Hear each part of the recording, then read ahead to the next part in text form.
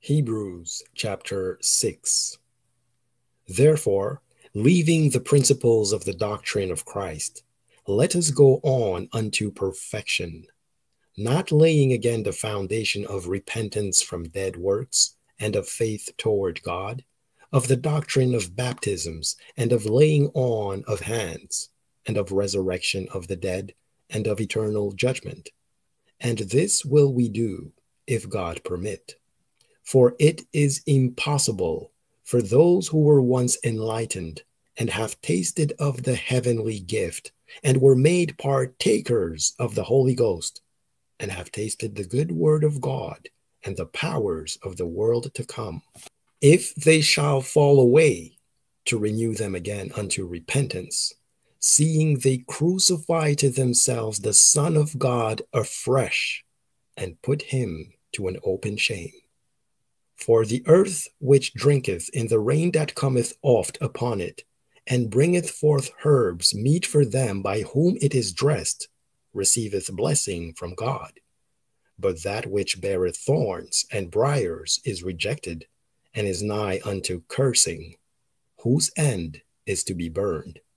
But, beloved, we are persuaded better things of you, and things that accompany salvation, though we thus speak.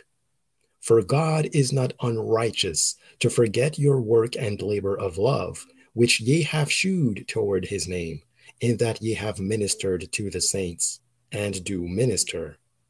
And we desire that every one of you do shew the same diligence to the full assurance of hope unto the end, that ye be not slothful, but followers of them who through faith and patience inherit the promises. For when God made promise to Abraham, because he could swear by no greater, he sware by himself, saying, Surely blessing I will bless thee, and multiplying I will multiply thee. And so, after he had patiently endured, he obtained the promise. For men verily swear by the greater, and an oath for confirmation is to them an end of all strife. Wherein God, willing more abundantly to shew unto the heirs of promise the immutability of his counsel, confirmed it by an oath, that by two immutable things, in which it was impossible for God to lie, we might have a strong consolation, who have fled for refuge to lay hold upon the hope set before us.